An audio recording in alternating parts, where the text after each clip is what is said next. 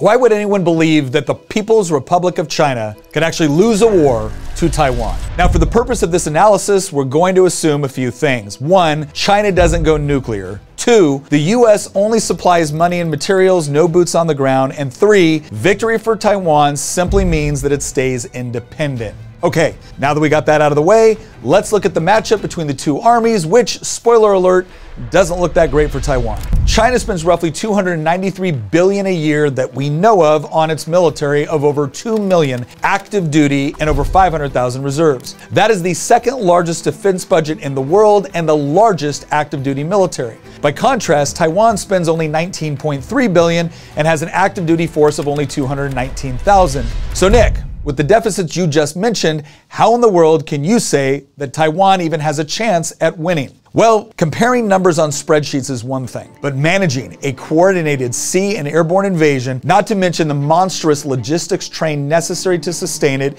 is no joke.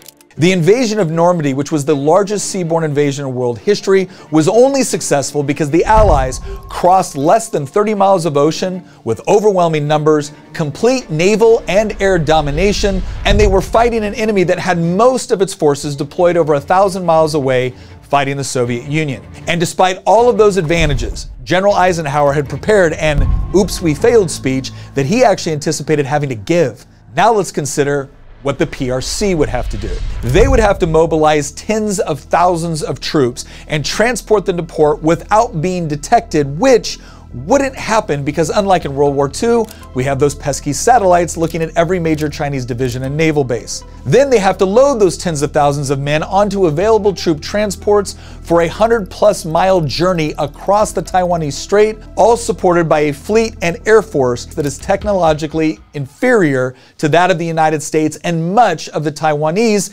since we sell them a lot of our equipment. And even if they do manage to make the journey relatively unscathed, they still have to pull off a massive amphibious assault on relatively few suitable landing sites, only to be met by a fully mobilized and incredibly determined military that has grown overnight from 219,000 to 2 million thanks to their reserves. Then, let's say, by some miracle, without complete naval and air dominance, they manage to establish a beachhead. They're still going to have to manage a complex logistics chain that will require them to defend 100 miles of ocean between the troops on the beach and their closest source of supply back on the mainland. Bottom line, if Taiwan was a neighboring country sharing a land border with the People's Republic of China, things would be very, very different. But they aren't, and they don't. Taiwan has a population that has grown very accustomed to freedom over the last 70 years. They have prospered under free markets, representative government, and a close relationship with the United States. Their people don't want to live under the yoke of communism, and a population determined to resist an invader has demonstrated time and again throughout history to be a very formidable opponent.